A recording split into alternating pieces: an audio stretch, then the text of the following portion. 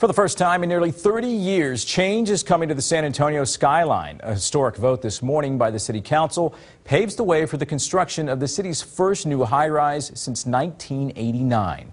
Our Corey Smith is live downtown to walk us through the agreement. Corey?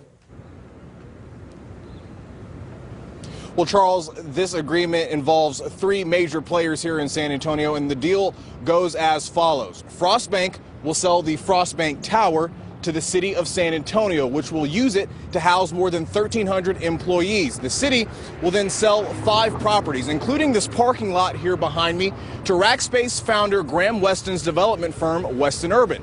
Weston Urban will then turn this parking lot into the home of a new 400,000 square foot office tower that will serve as the new headquarters for Frostbank. So a lot of moving parts here, but city council members say bringing them all together has created a seminal moment in the decade of downtown.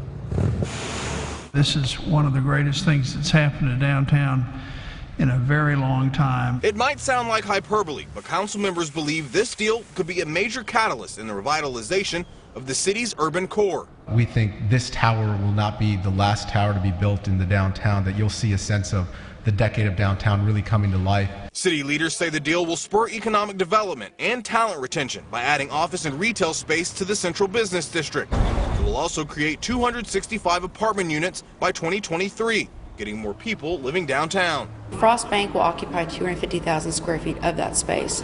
There'll be an additional 150,000 square feet that we can lease out, or Weston Urban can lease out to other tenants. It'll help us recruit and retain employees in our downtown area. The deal also allows the city to reduce the number of facilities on its books, saving taxpayers nearly $4 million per year. This is an incredible deal for downtown. The high-rise will be built in Robert Trevino's district. For him, if there's anything more exciting than the project's potential, it's the design process. Architecturally, I think it's going to really sort of help to spur a whole new look and feel and really rebrand our city in a very positive way. Now today we're learning that the design process has actually been turned into a competition, and that is expected to take the next year, which means construction would start in about fall of 2016, and barring any major delays, the building will be complete by spring of 2019. We're live downtown. Corey Smith, KSAT 12 News.